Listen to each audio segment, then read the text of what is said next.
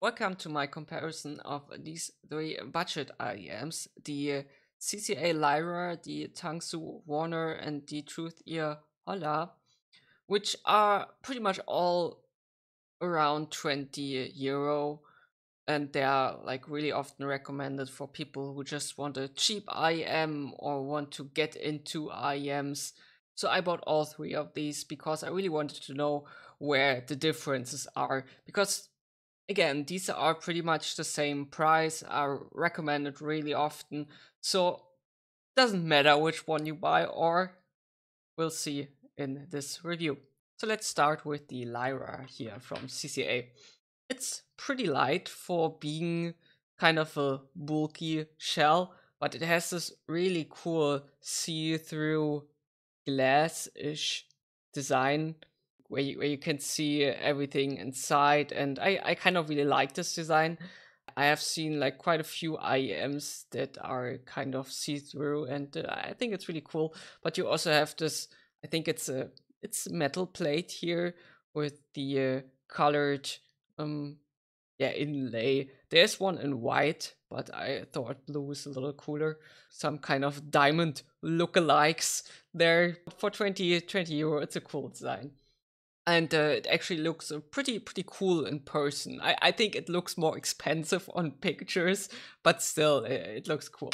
And although sometimes I'm kind of wondering if the plate here, the thing, is really metal, all in all, it just feels really well built. Again, it's light, although it's pretty big.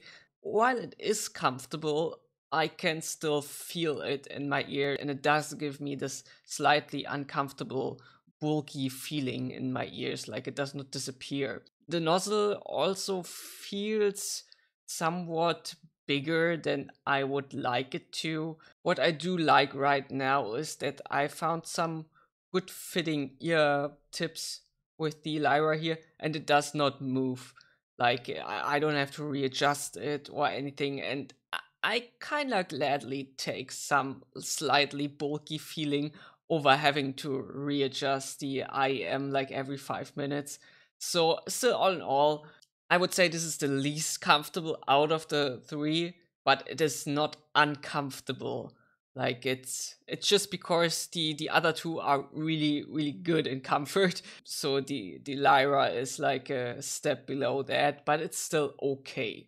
Like if you're not really sensitive there, then it's still fine. The next one is the Tangzu Waner. This one is lighter and smaller in design than the Lyra, and I have to say I like the aesthetics here even more. Again, it is this see-through design where you can see everything inside. Yeah, and the design of the back shell plate here is just it's really nice. I kind of really like this white misty design with the inlay here, or just the Tangsu label logo. I don't know. I don't know. It's just it's really cool design, and it's not overdone. Like it doesn't look like jewelry like the Lyra, where you could maybe think it's a little bit too much. This one here is just a little less fancy, and it's not too flashy, but it's also not plain. So if you're not into that kind of in your face design, then this one could be your thing. It's also extremely comfortable. Like really, these things don't bother me at all.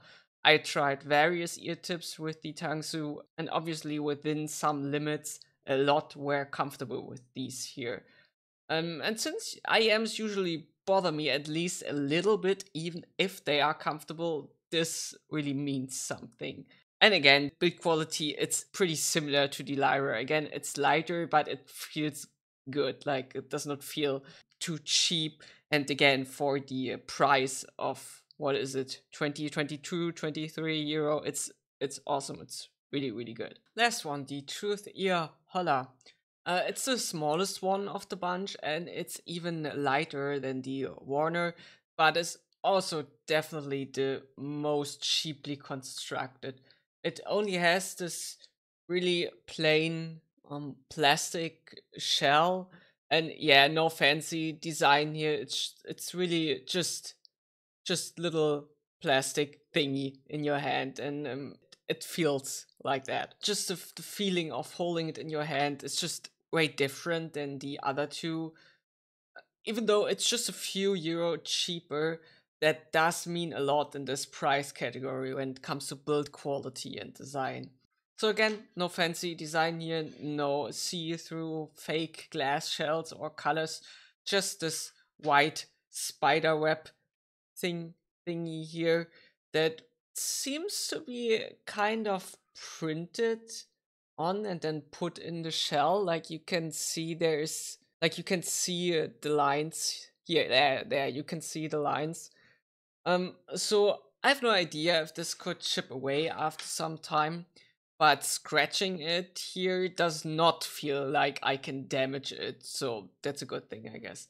It's just as comfortable as the Tangzu, and because it's so small, it does protrude even less than the Tangzu. So all in all, the Holla is the least flashy appearing out of the bunch, but it's extremely comfortable. Just really feels cheap. Yeah, I guess I have to say something about the cable. um, Cable wise, they all feel fine, neither especially good nor bad.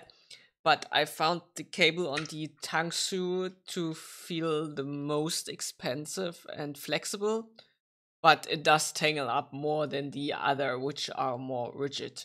In my eyes, there's like no, it's these are not like bad cables or anything. It's just like it's okay for the price. And again, Tangsu for me seems to be the best one. Let's talk about the sound, and again, let's start with the CCA Lyra. The Lyra has a pretty typical U shape and is the most bassy out of the three. So it has a boost in the bass and it has a boost in the treble or upper mid range specifically here. Bass is actually done pretty fine, and no part of the bass frequencies is overwhelming the other. It's nicely extended and punchy. I really think bass here is the most satisfying and impactful. There's not really like a boomy mid bass here, so it does not really bleed into the mid range much. There's just like a gentle slope down to give the lower mid range some power and some body to instruments and voices. So bass is pretty clean and works with most music. It's not even overwhelmed by double bass drums and such things, which always kind of annoys me when there's like a bassy headphone or IEM. Otherwise, the mid range is pretty clean. It's not the focus of the IEM, but you can tell that instruments sound a little less hefty and just a little less natural and compared to the Tangsu, for example.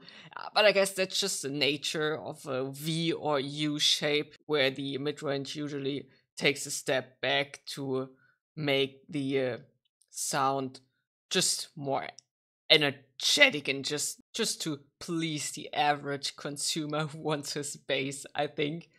There's also quite a bit of extra energy around 1 to 2k, and then again around 8 to 10. So basically in the upper mid range and right in the treble, which actually makes these like the sharpest and the most shouty out of these three. It is not with every recording, but it can get really exhausting with like some things where voices sound kind of screeching and with the occasional sibilance. Again, with some recordings, it was really, it gave the music like a certain extra of energy, which was really nice to listen to. But then you had recordings where I just couldn't take the singer any longer because his voice was like screeching on like some, because his or her voice sounded like screeching on a school board like certain times. That was just like a little bit much. Otherwise, the treble extension is fine. It's not the most airy IEM, so you don't have a lot of like shimmer, but none of these three are. And besides the few peaks I mentioned, that makes the voice and again the sibilance kind of a problem sometimes. Besides that, it's actually done pretty okay. And again, with some recordings, I actually really, really like the Lyra because it's such a powerful and clean sound that you get for like 22 euro. It really depends on the recording here. Let's go on with the Tangzu Waner. Sound-wise, the Warner is tuned mostly neutral with a warm and smooth character and really nice treble that to me is present enough but not harsh or piercing. Like the Lyra, it is kind of U-shaped, so but here most the bass and the sub bass not as much elevated as with the Lyra, but it's still elevated enough in the mid bass and in the lower mid range. It is noticeably less bassy than the Lyra, but overall pretty similar. Though again, it sounds warmer. It's somewhat less punchy. There's just less bass presence there. And it's somewhat less clean than the Lyra because it has this kind of smooth character there. So the Warner is not a bass IEM, but it's still good enough for most genres to not sound light. And the mid-range here is really, really nice. Instruments are present and they sound really full, and where the Lyra sounds kind of somewhat harsh in the upper mid-range here and there, the Warner sounds way smoother and just more pleasant to your ears. Because of the warmness, there is some bleed into the mid-range, which again makes the bass somewhat less clean and just the overall sound a little less clean. But that is kind of the character here, and it's really nicely done. The treble follows the rest of the tonality, and for me, again, sounds really smooth, but still clear too. It does not have the best extension, so it's not really airy, but overall cymbals and just the openness of the sound that comes with like a good treble extension is still there, and it's okay. Like, I do not feel like I'm missing anything here. Best thing here is that the voices are really clean and not distant, and with the dip in the lower to center treble, which makes this like a little more smooth. I keep repeating this word here, but it's really it's really the character here. And with that dip there, it takes some of the harshness out, and nothing sounds piercing here. Nothing sounds. I don't hear any sibilance or whatever.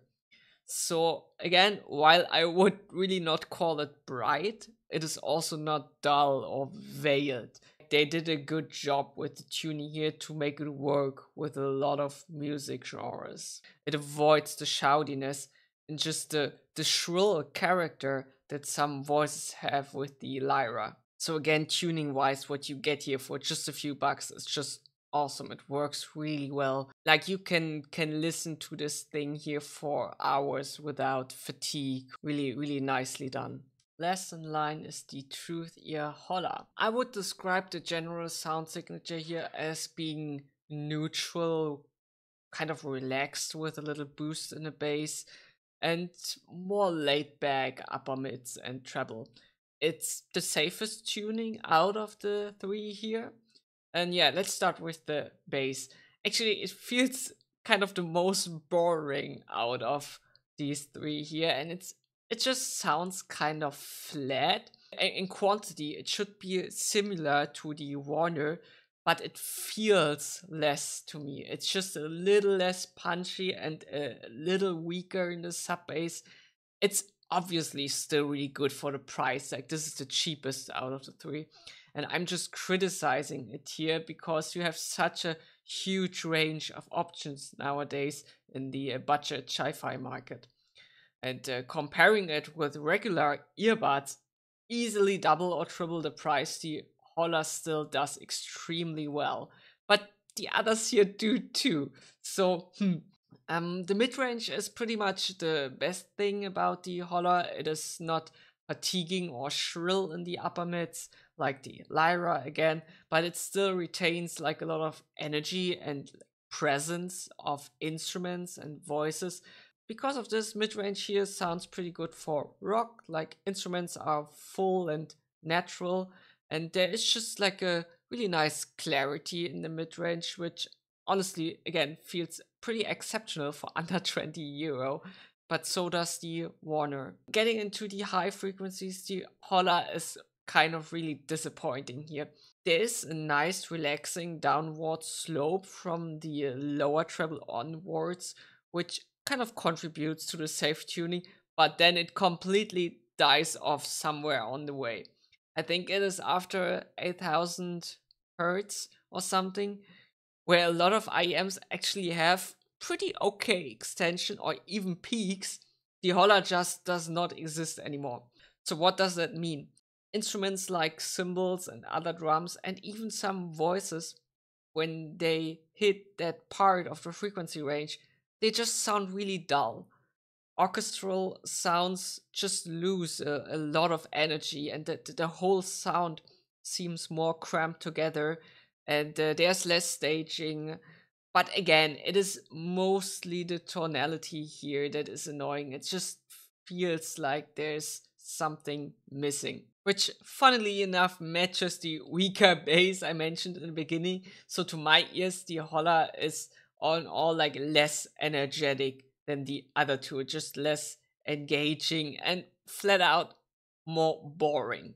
Thought I'm gonna make a short extra section about the technicalities. I'll be honest here, there's not that much difference between the three. Still, I would say the Lyra is maybe the best in the separation of instruments and just the overall imaging and the picture of the stage. It feels like the smoothness of the Warner just makes it a little worse here. Detail seems about the same. Surprisingly fine for the price range, but yeah, do not expect wonders here. Again, I thought the bass was really capable on the Lyra. That was really a surprise here. But otherwise, these are kind of similar there. I think the Holler is just one step below in both detail and separation and just feels a little more blurry than the other two.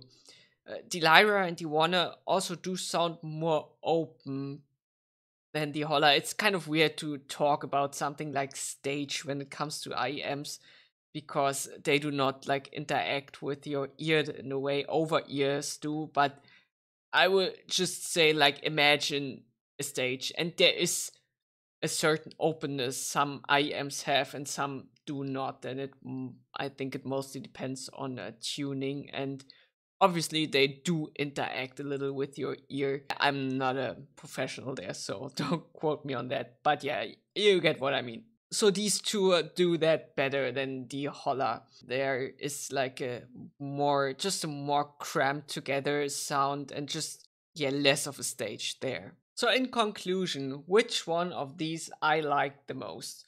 My ranking here would be first the Tangzu Waner, then the CCA Lyra, and at least, who would have guessed, the Truthear Hola. So why is that? For my ears, the Tangsu simply offers the best mix of smooth but not dull sound with good enough bass and treble extension with a really nice mid range. You basically have an all rounder here that works with most genres. Sure, Lyra has more bass and somewhat clearer, bit better extended treble, but the sharp upper mid range is like sometimes is really really noticeable, and I couldn't listen to some LPs there with the Lyra. It wasn't always, but sometimes, and it was annoying enough with these songs.